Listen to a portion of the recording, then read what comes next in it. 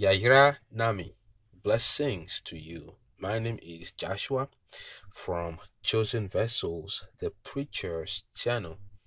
Today is 5/5/19. In our previous presentation, we learned about the word vanity. And in a quick review, how do you say desire in Spanish? It is deseo. And how do you say a desire in modern Hebrew? It is lachashok. And the word for desire in the Arabic, in the ancient Hebrew, is dro. All right. The root consonants are the da, za, the r, and the o. Dro.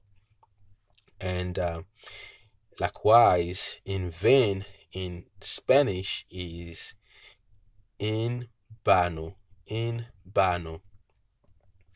And in vain in modern Hebrew is lashana. And jodro is how to say vanity in the ancient Hebrew, and which is the Arabic, and the root consonants are the da, the za, the r, and the o.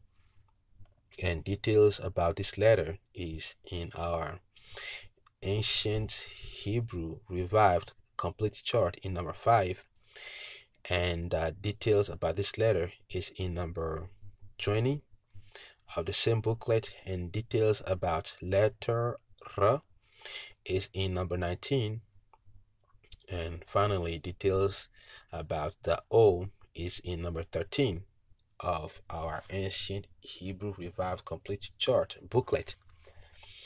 And altogether, vanity means the da, the za, the ra, the o, which is to cast or to launch, the da, and the work or energy, the za, and chief or main, the ra, and to see or search, the o.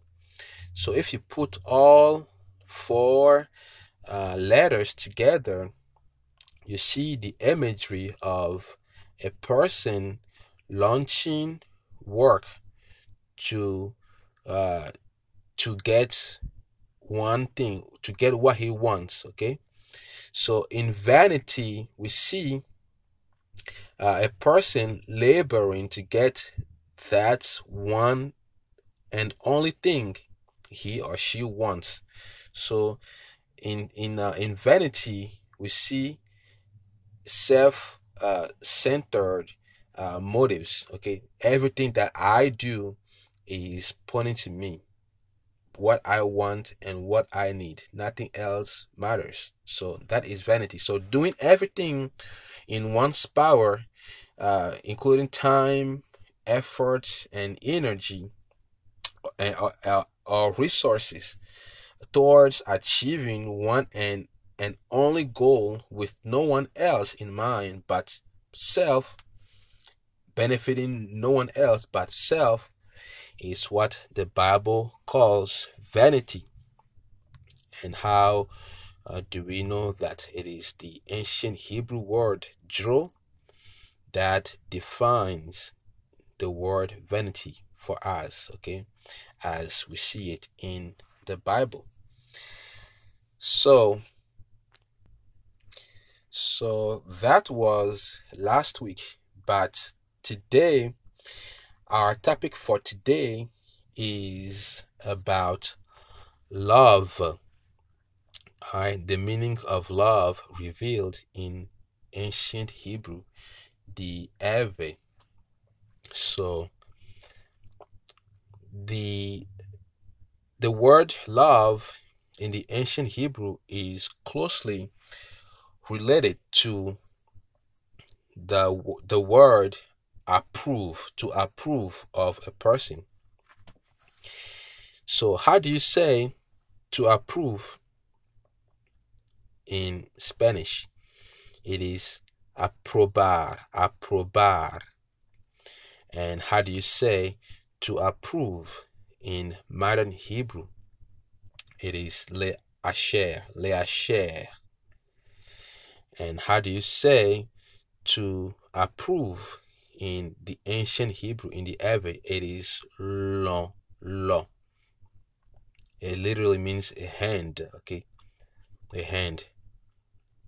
And how do you say love in Spanish? It is amor, amor, amor. And how do you say love in modern Hebrew? It is ahava, ahava. And how do you say love in the Hebrew, in the ancient Hebrew? It is lo, lo. The verb repeated twice, lo, lo. So in love, you'll see hand, hand. All right. So in lo, lo, you have la and la. The root consonants are la and the la. So the la and the la.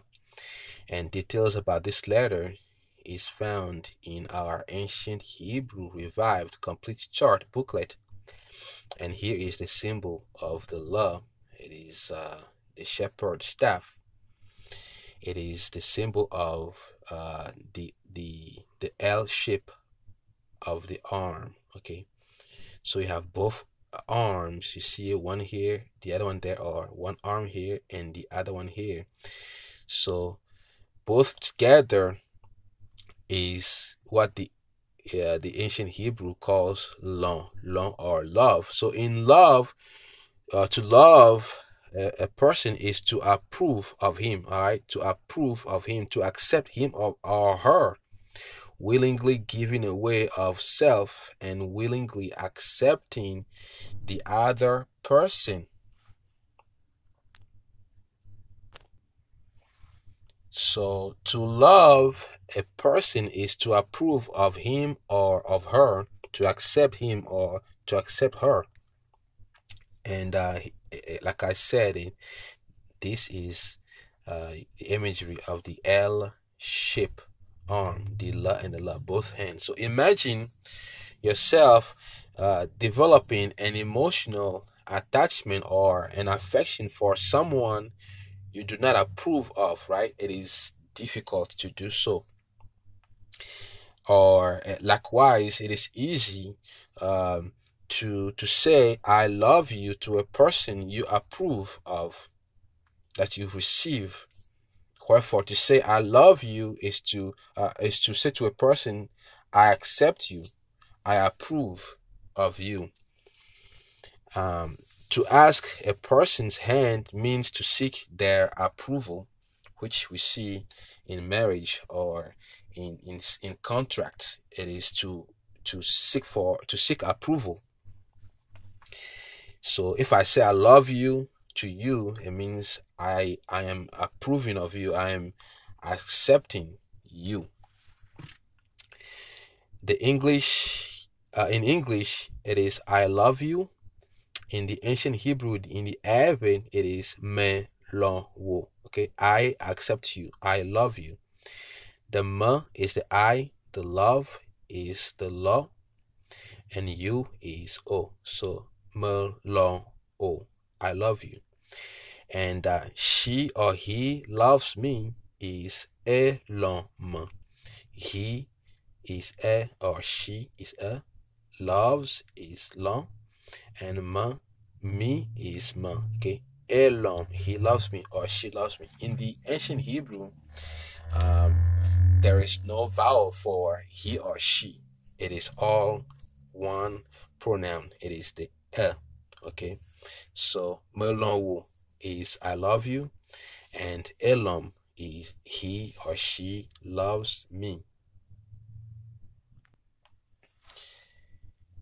Wherefore, be it as expressing love for Yahweh or love in a matrimonial relationship or in a friendship or in society, in a church community or in our community in general, love involves two things. The first part is willingly giving away of self, and the second part is willingly accepting the other person, willingly accepting others.